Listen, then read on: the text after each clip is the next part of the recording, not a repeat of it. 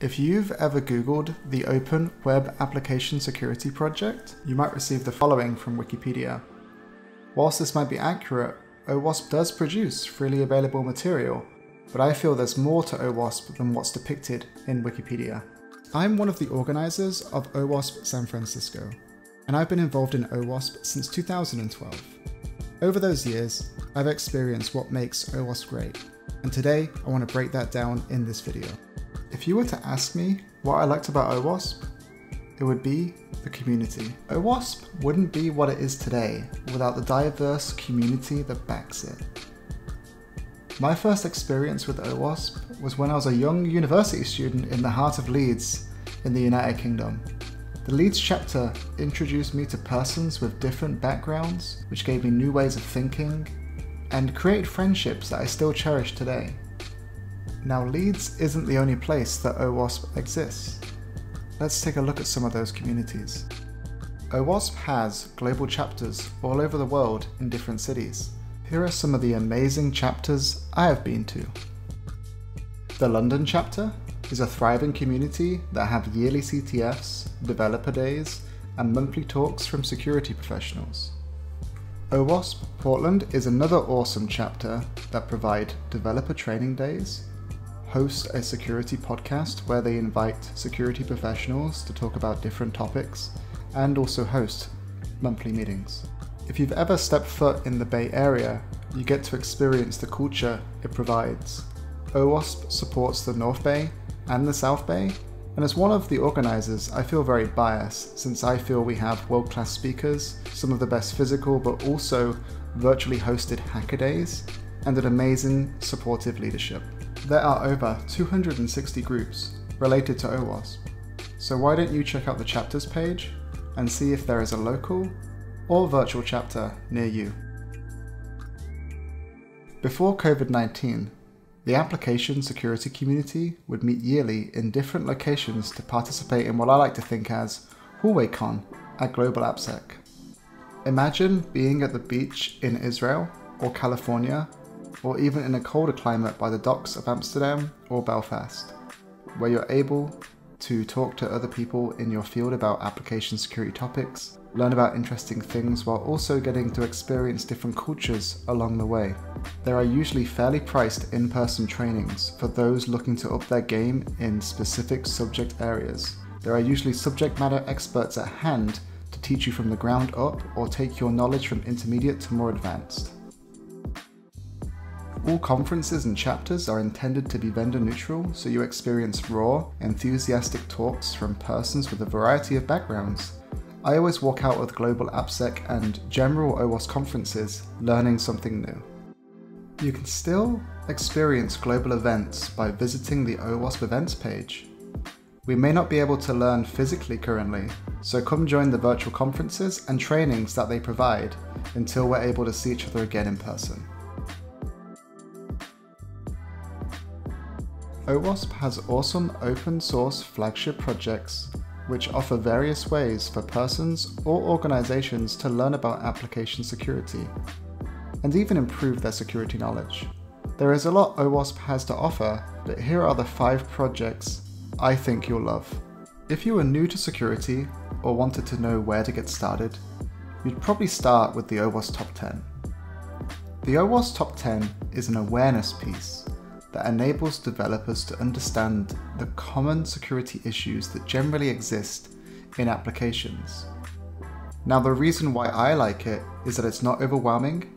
It only has 10 focus areas, and these areas break into things like injection, broken authentication, and cross-site scripting. The data, normally which backs the OWASP Top 10, is provided from researchers, bug bounty companies, and security organizations which help define the roadmap for what should be included. When the OWASP Top 10 gets updated, it's outlined on what's changed, what gets removed, and why things have been added. It's a great place to get started because it defines how an application is vulnerable, the exploitability, detectability, and business impact the issue generally causes, how to prevent the issue, and examples of how the issues are usually introduced.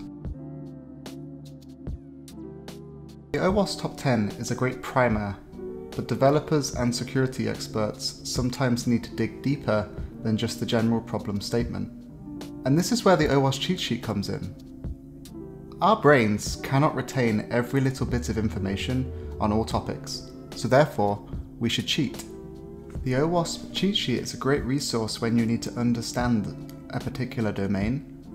The web pages are easy to follow and they contain guidelines of the general problem, snippets of code generally defining the problem, providing best practices on how to prevent from introducing the issue, and even language-specific guidance tailored for languages such as Java, .NET, and also JavaScript.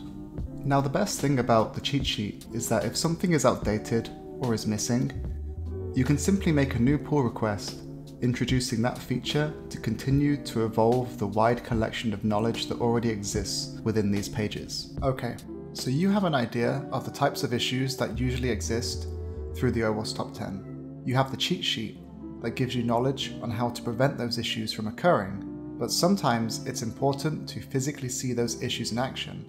This is where my favorite flagship project comes into play. The OWASP Juice Shop is a modern web application which uses popular technologies like Node.js, Angular, NoSQL, and SQL. It's not just a vulnerable application.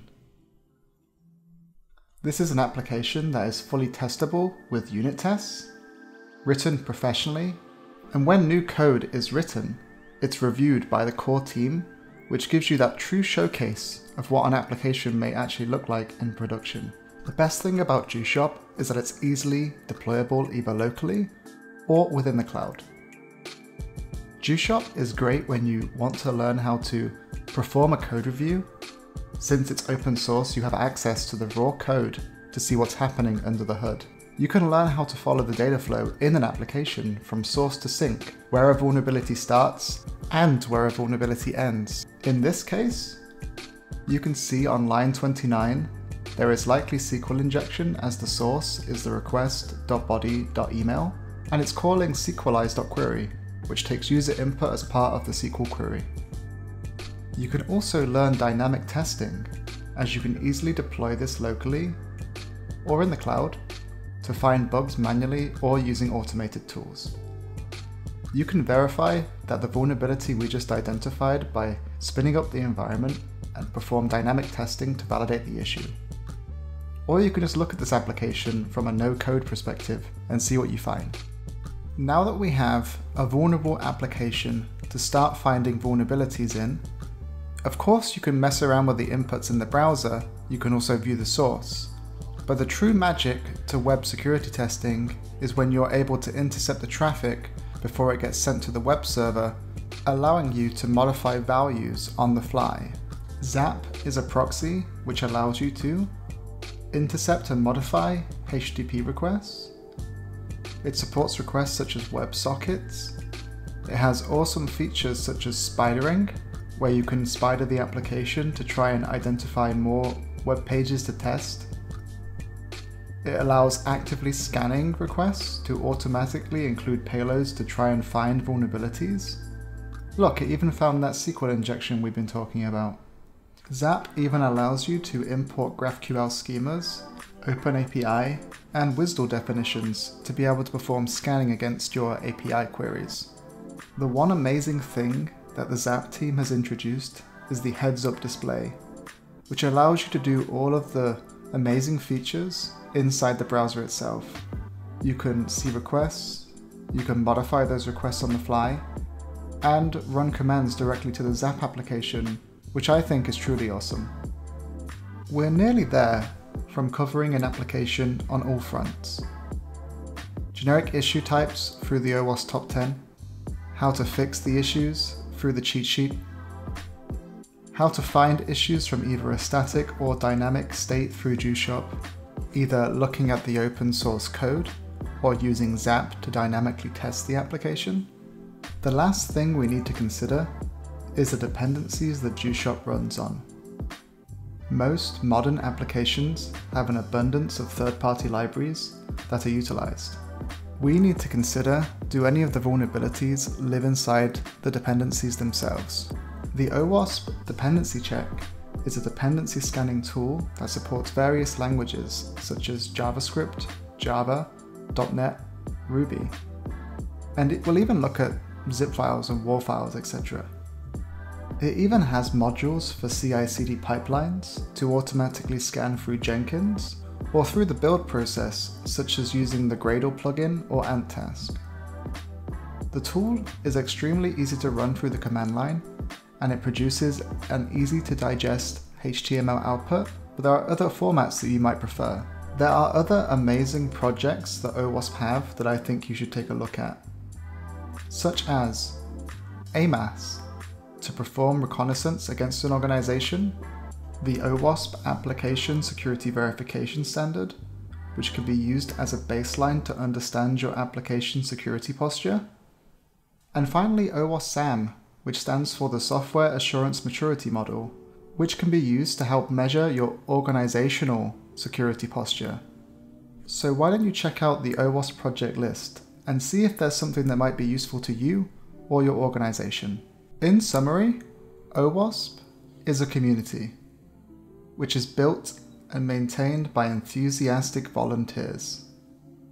There are global meetups and conferences, and widely used, actively maintained, open source flagship projects. If you're an organization, consider sponsoring OWASP. It gives you benefits and access to the wide community that is involved. As an individual, you can become a member. Membership gives you discounts for all upcoming events and trainings, a pretty swanky OWASP email address, but most importantly, the ability to vote in the upcoming OWASP Global Board elections.